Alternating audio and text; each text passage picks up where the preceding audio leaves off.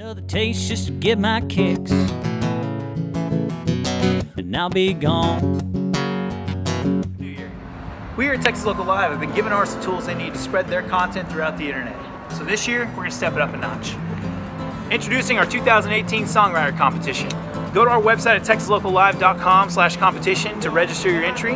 It's $25 per, and it'll get you in the running for the final competition. We will hold a top 10 final competition at Sundown in Granada on May 6th.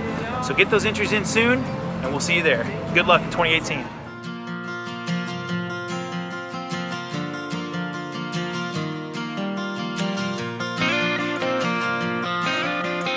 Welcome to Texas Local Live. I'm Ben Martinek, and tonight we've got Mr. Justin Myers here in the house. How's it going, Justin? I'm doing all right. How about yourself, bud? Doing really well, man. Thanks for coming in. Yeah, appreciate you having me. Oh, for sure, man. We were chit-chatting here earlier, just kind of behind here, a little football talk. You're from Georgia originally, yeah? I was born in Georgia, but I grew up in Nashville, so it's kind of a weird little deal there. Well, tell us a little bit about your history, other than, Roll Tide and all that. We're going to hear that. I'm thinking we're going to hear that for the next month. I know. It makes no sense. He's from Georgia, grew up in Nashville, and he's an Alabama fan. Just leave that one alone. We're just going to move forward. Man, I grew up in Nashville just pretty much your average kid. I was a jock. I actually grew up playing ice hockey. Nice, in Nashville. That's yeah, awesome. I did. I would actually train up in Guelph, Ontario, just outside of Toronto for 3 months out of the year. That's cool. And I loved it. I still play. I play for a military charity hockey team now. That's awesome. What position? I'm a goalie. Yes, I'm the dude, nutcase on the team. And if I ever played hockey, that's what I would do. Be goalie. Yeah. For It's a lot of fun. And that group they're hockey saves. So if you guys ever want to look them up, they're amazing. And yeah, I'm the absolute nutcase on the team, and there was no doubt about it growing up. And awesome. I fell into that position and fell in love with it, and I still play to this day. And I dread the day that I have to put the pads up and they just become decoration on my wall. No, man, just keep it going, man. Keep joining those leagues as you grow through the years. Yeah, sure. Well, that's what I'm trying to do. And I play for a couple teams here, and then, like I said, the charity team back home in Nashville when I'm there, and then I was in the Air Force for like 9 years, so real proud of that, and loved it. Thank you for your service for that, man. Yeah, absolutely. It's amazing. Probably some of the greatest times of my life. It's funny, I wanted to go to Aviano, Italy when I was in basic training. I filled out my dream sheet for that, and they sent me to Cheyenne, Wyoming. So they just misspelled it, I think, is what happened there. They just figured, they were like, he's not going to notice. Yeah. He's not going to notice. Yeah, it's a lot colder in Cheyenne than it slightly, was with the beach patrol that the cops did in Aviano, Italy. Oh, man, that's a rough life there. But I'll admit, Cheyenne was amazing. It was gorgeous. I don't know if you've ever been there. No. Beautiful country. And the 2 weeks of summer are just wonderful. Yeah, right. Catch it just right. Yeah, those 2 weeks are great. Hole, check out that area, man. Oh, It'd be amazing just to see. They're all beautiful up there. Huge, just sky and just I mean, we can associate here in Texas a little bit, but it's not even no hills here. No. Nothing really. No, there's nothing, and you just look, and it just goes for miles, and it's truly where you can look out and you think that people just fall off the other side. Right. I mean, it's insane, and that's cool. And you can see stars, which you don't see everywhere. Stars. What the hell is People that? don't realize how bad light pollution actually works man. until you're somewhere where there's no light. Yep. So exactly. It's pretty cool. So you, we just went off on hockey and Wyoming there, man. I could talk about that all day long. Yeah, you told me to tell you about you're it. Right. I appreciate it. No, really, that was interesting. The hockey, man, that's getting me. But when you play tunes, I mean, have you played anywhere? I mean, you must play other states and traveling around a little bit. So where have you gotten into? It's been really cool. I've been really lucky. I've gotten to play in California some. Nice. Colorado. I did like a whole 2 week thing in Colorado not too long ago, and that was amazing out there up in the mountains. Was that recently you said? Or yeah, over the summer. Over the summer? Like during, I didn't get to go in the wintertime because I kind of want to go to. It's beautiful in the summer. Well, I want to be an idiot and break my neck snowboarding, but. There's plenty of time for that. No, we went up and it was just a rapid whitewater season and everything like that, and gorgeous. And I played there. I played up in Chicago. I did some stuff. Nashville, obviously. I grew up playing there for years, and I think that's just the way I like it. I love to travel. Yeah. And I think part of that grew up from playing hockey because I was on a travel team and we traveled all over the country, and so that part of me never really goes away. So it goes hand in hand with music. Sorry, I mean, but it goes hand in hand with that music. So that's why I wanted to pick your brain and see what you're. You have to be a little bit of a road dog if you want to do this. I mean, local stuff is amazing, and that's where you build an audience and you build a crowd. But it's you know, when you're standing in front of a group of people in another state where they have no Oh. idea what you're doing and they're looking at you kind of funny and you know you got to win them over. Yeah. It's kind of a cool thing. Yeah, it's So, very cool. It's daunting, but once you conquer that, I feel it's just like, what next? What can I do? Like, Yeah. what can't I do? You know, at that Yeah. point, right? You know, when you walk into a room and then nobody knows you, and by the end of the show, they want you back. Yeah. It's really cool. That's crazy feelings for sure. So growing up in Nashville, I mean, obviously music is enthralled there, and we hit again the Texas-Nashville Yeah, that debate whole continues, rivalry. right? Yeah, whatever rivalry that is, I guess the music. You know, I get that, and in all honesty, I'll admit I was driving in the truck, and I knew that we were going to touch base on that because it always does. And the way I look at it is, I don't see it personally. I don't view music as a region or an area. I don't even really view it as a genre. Yeah. Because just because it's not your cup of tea doesn't mean that it doesn't influence somebody else. Sure. You know, so I think we should just view music as a gift, and it's something we're all lucky to have, and just move forward with that. And there's great music in Nashville. There's great music in Texas, and there's terrible music in Nashville, and there's terrible music in Texas. And you know, we're all just trying to sell a lot of beer and have a good time. Yeah, that's the game, right? That's pretty much exactly what we're supposed to be doing. Yeah, the whole rivalry thing. I mean, like, you know, we have family. I guess Jed has some family there, his sister's there. And by the way, Jed again behind the camera, so you can throw your hand out if you want to wave or something. No, he's being camera shy. But yeah, so I mean, it's all over, and you know, you help each other out. We've had people on the show that have been, you know, from with Smithfield on, they're like rooted there right now. So it's just interesting to hear the dynamic of it all. And again, obviously, we know the issues of the Nashville pop country versus the red dirt, like to your roots country. But you know, that's just a matter of style. It's a matter of taste, and I feel like that there's enough in country music that it can encompass all of it. And I think that's the cool thing about country, is that it is that genre of music that can have such a diverse style and sound, and there's something out there for everybody. Yeah. And anytime I hear somebody say they don't like country music, I make a bet with them. I was like, I bet you I can find a song that is country that you will love. I like that. Whether you consider it pop country, traditional country, Texas country, whatever, there is something in that field that you're going to relate to because it's stories. Yeah, you have a lot to pull from. Exactly. Yeah, it's stories. And it's not just stories, I guess. It's more, it's just the way it's told. And I guess there's something about the energy behind country music. Maybe it's that you've lived it or someone really close lived it. And it's not, I don't know, something. I'm a rock guy, blues guy, for sure. I mean, blues. That's definitely the same kind of cup of tea, but it's all rooted from that. So it's interesting, like, dynamic. And I guess the Texas guys would be, you know, arguing, well, you know, the thing about, I think that really gets people about country music the most is how relatable the artists are to their fans or to the people. Yeah. Country music, to my knowledge, is really the only one that does a festival like CMA Fest where the artists come out every year and they sign autographs for a week. Right. And they come out, and I actually got to do this a few years ago, and it was probably the coolest thing I ever did. I got to stand at an autograph booth for like 8 hours signing autographs, and nobody knew who I was, but they were just excited that we were there. And seeing all the artists, even old and new, just coming out and doing that was impressive. And Texas does its own thing like that, but they do it show for show. And I've always thought that was so cool, how when the artist gets done, they go over to their merch booth and they stand there and they sign autographs and they give hugs and everything. And that, I think, is what sets country music apart from everything else. Yeah. Is they still have that one-on-one, you know, and they make a point to keep the one-on-one, and that's important. Yeah, very much so, especially when you're writing songs that are one-on-one, right? Exactly. I mean, come on, you're writing a song for one person, you know, it's very true. You got to stand by your guns on that one. So, absolutely. So speaking of songs, let's hear a little bit about some of your writing, I'd like to hear the way you write, your style. If you have a process, is always kind of something we like to get into here. You know, my writing process, I'm a very emotional writer. Okay. So when I'm emotionally charged is when I'm most creative. So it's like if I've got an event going on in my life where I'm really unhappy, I'll produce a lot of stuff. Or if I'm really excited, I'm writing a lot of stuff. And there's no real written rule to it. You know, I write with a buddy of mine who is my producer, Ryan Sutton, out of Nashville. We literally grew up together. Nice. And I love writing with him, and I'm always open to writing up with new guys and everything like that. But me and him just kind of have this deal. And I'm more of a lyricist than a melody guy, and he'll just come up with these licks, and I can just fill them in. Awesome. And it's cool. But I write really in the realm of what I know.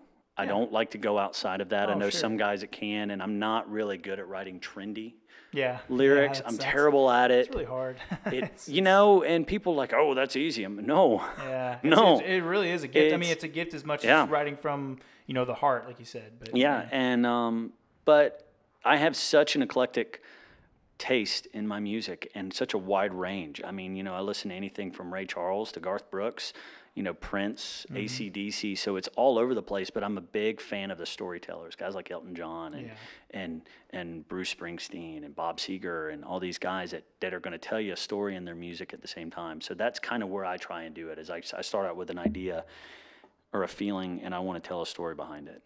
As to why. Right. So, and that's kind of where Lonely Tonight came from. Is just the beginnings of how I was feeling about this situation, and I wanted to tell the story and describe as to what I was feeling with it. Yeah.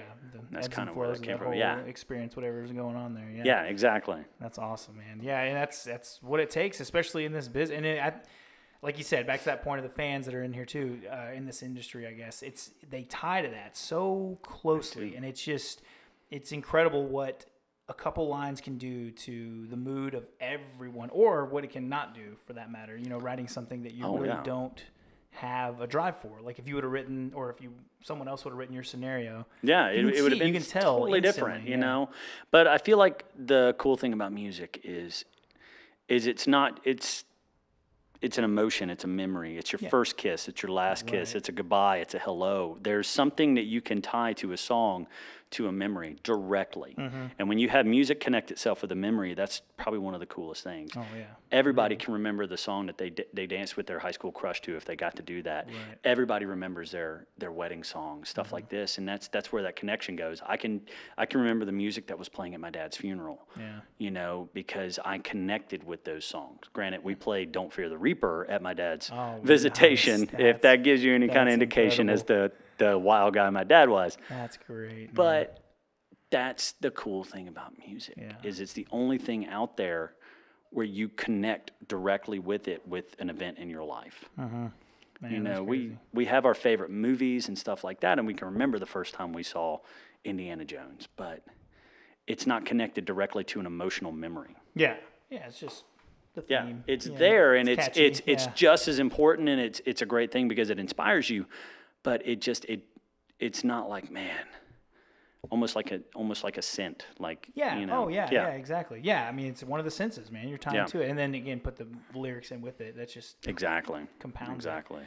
So you had some. I mean, you've been doing stuff for a while now. Yeah, I mean, how many years you would say off the top of your head? You've been writing, singing. I think I started writing when I was about 14 years old. Okay, nice. I've been writing since I was a little kid, and it was because of Ryan. He had a guitar, and I thought it was awesome. Yeah. And my dad had a big Bose stereo system that played multiple CDs at once, and so we put all the Garth CDs in there, and I would sing, and we thought we were Garth Brooks, and then it just eventually kind of became writing after that, and and that's just kind of where it was. Is I remember every now and then I get these little kicks where I'm writing like 5 songs at once. And nice, yeah, just pass them cranking over to Ryan. Yeah, there you go. Be like, make them sound good, man. Do this, make this. Yeah, work. and it slowly became an obsession because I used to want to be a professional athlete. That was my goal. I wanted to play professional hockey. And that was where my mindset was, but it was just funny how music just eventually just kind of took over. So very interesting, man. The athlete thing is crazy too. That's just a cool concept behind everything. Just like you said, it all molds together with the road. It's fascinating. I was an athlete too, not at that caliber by any means, but it's interesting to hear. What did you play? Goes. Football, baseball. Okay. Yeah, a little bit of everything. I like to whatever I can get into. I tried baseball, but I can't sprint. Yeah. I can't because my feet kind of turn out when I run. Yeah. Because I've got those big pads on my legs. So when I start to run my feet, I look like a duck. Yeah. Keep in the net, man. In the net minder. He'll be good just to let go. me take 100-mile-an-hour shots There at the you go, face. I'm good at the it. action speed's there. It's just Don't make me run. Don't run anywhere. Yeah, exactly. So what's up? What else is new, man? What's gonna come up this year for you? You got any plans in the next few months? The big goal is we're currently working on a new record. Okay. And who's we? Let me hear. You got me and Ryan, You- and Ryan, then okay. yeah, well, Yeah, the he's band or producing. anything like that, okay. Well, we bring in session guys and I just everything didn't like know. that. Yeah, I think you were. So we're working on that and just trying to wrap that up. But it's funny how it our concept of it kind of keeps shifting and shifting and shifting, Oh, and so it's the hardest thing is to narrowing it down to a theme. And right now we're trying to polish up a tune that I think will be the lead off tune, and if it does, it's going to be exactly what we need to set the tone for the rest of the record. Nice. Which would be nice. That's So great, hopefully that'll be out. Not hopefully, it will be out before the end of the year. Hopefully in the next couple months. Nice. It's just settling down on the right things to say and getting it out there. So you're going to do like, I guess you have a couple songs in mind. Obviously, I'm sure you write all the time, but have a few in mind you want to like release as singles then, not necessarily, or maybe an EP or. Well, we're going to do a 6-track EP, and I think that's the way everybody goes these days, more and more and more. We were originally going to do 12 and just kind of decided, I was like, I love doing 12 because I want the record to be an entire thing. But my first one was a 6-track EP, and it's done really, really good for me. So I just said, let's stick in that vein and not kind of flood it. Yeah. And finish out. I'm writing basically to complete a full live show with it almost. It's kind of how you look at it. And, we've got 2 or 3 tracks picked out for it, and then we're still trying to kind of balance out the rest of it. Once you get that one leader going, I'm sure it's just going to follow suit. For sure. Sure. Well, it started out as one concept, and then it became another one, and then now once we started writing this song, it has become almost a completely different thing again. And so we're kind of like, okay, which one do we want to stick with? Right. And as far as knowing what to put out as a single, I don't know yet. I won't know until we're kind of done. Yeah, I just always like to get the grasp. I mean, the whole point of this entire show really started from obviously 2 musicians getting into it. But the whole point was just to get an idea, well, not an idea, but give artists a platform. But the more I've been doing this, the more I've been talking to artists, the more I'm like, okay, what are you doing? What's your perspective on the road? What are your strategies out there?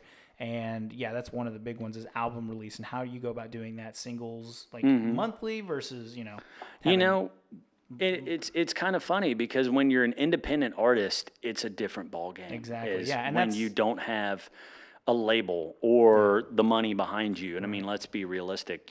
Money helps a lot in this industry. A little bit. Yeah. That's why they call it the music business. But when you're an independent guy and you're clawing and I call us all knuckle draggers, and it's not an insult. It's just those guys that get out there and they're going to play 300 dates a year anywhere and everywhere they can. They don't care if it's a coffee shop or it's in front of 20,000 people. They're going to play and work as hard as they can because that's just how they do it. Yep.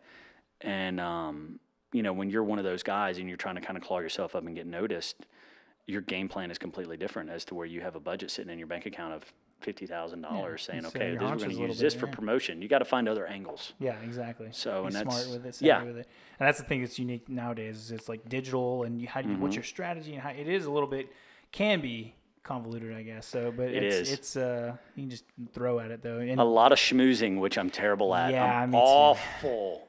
I'm horrible at it because I'm such a naturally shy guy. Yeah, I want to go out and. Oh, when I get into a room and I don't know anybody, I just kind of sit in a corner. I'm going to be playing her in a little bit. Yeah. I'm going to be up there in a minute.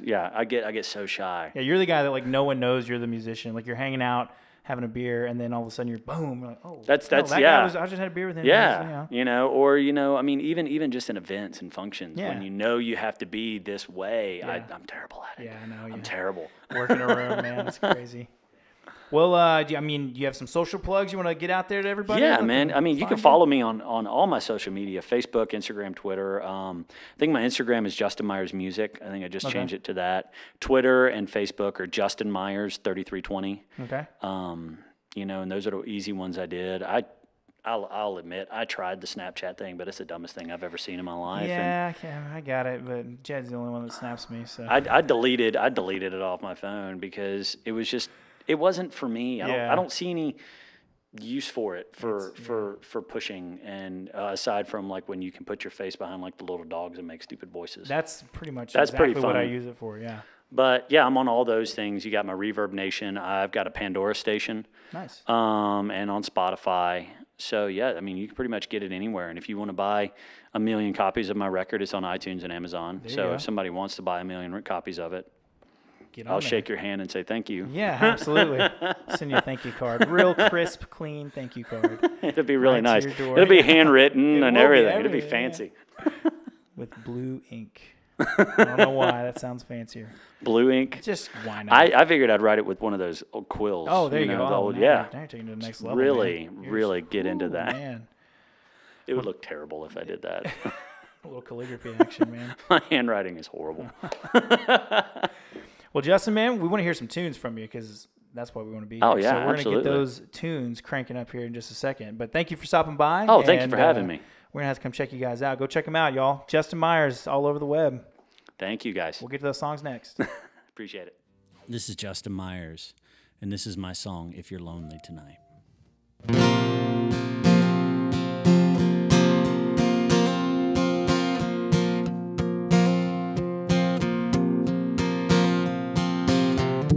If I'm not supposed to love you, why does it take all night to say goodbye? If I'm not supposed to hold you, why when I do, I get butterflies?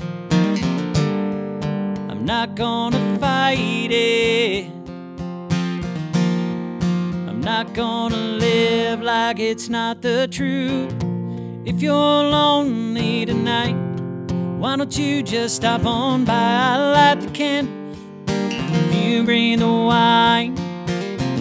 I'll play some music you love, just the two of us, staring in each other's eyes. If you're lonely tonight,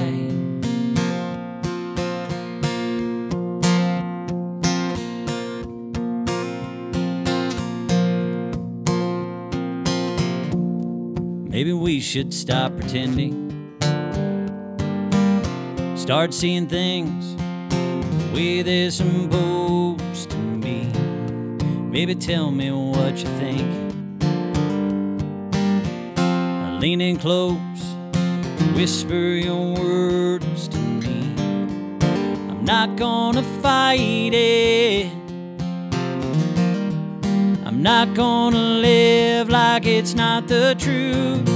If you're lonely tonight, why don't you just stop on by? I light the candles, if you bring the wine. I'll play some music you love, just the two of us, staring in each other's eyes. If you're lonely tonight,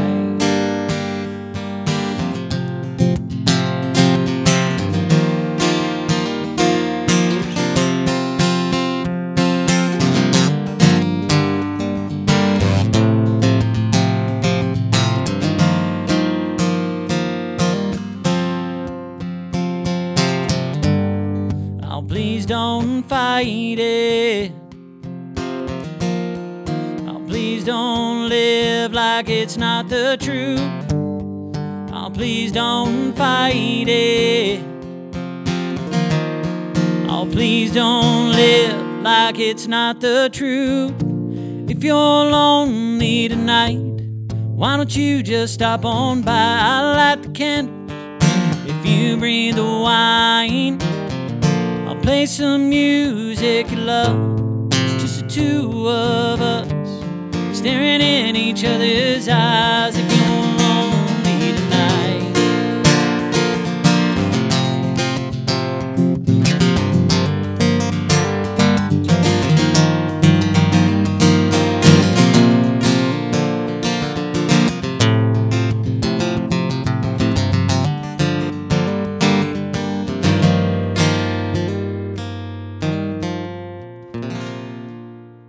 the name of this song is The Devil May Take Away.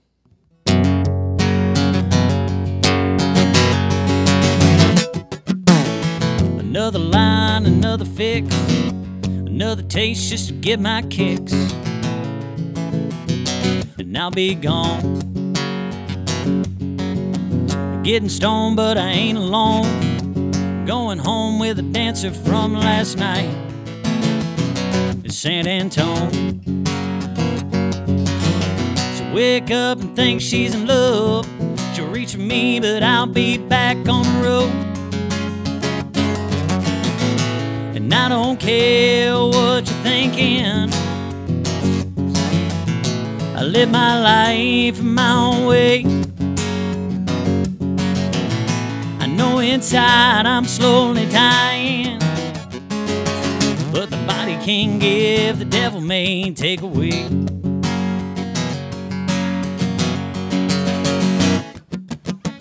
Another night with no regret. Music's loud and the stage is set. I feed my addictive ways. I stumble in the parking lot, already jonesing for another shot. I've been at this now for days.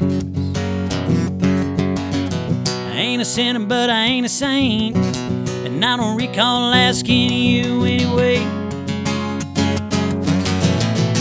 And I don't care what you're thinking, I live my life my own way. I know inside I'm slowly dying, so what my body can't give, the devil may take away.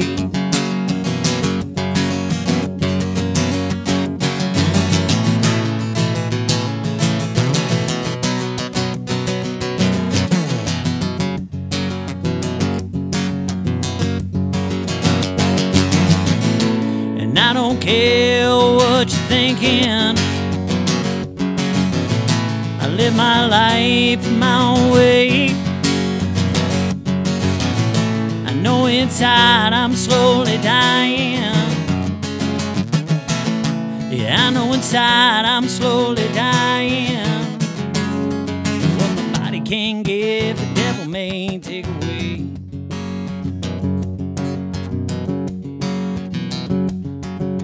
Another line, another fix, another taste just to get my kicks,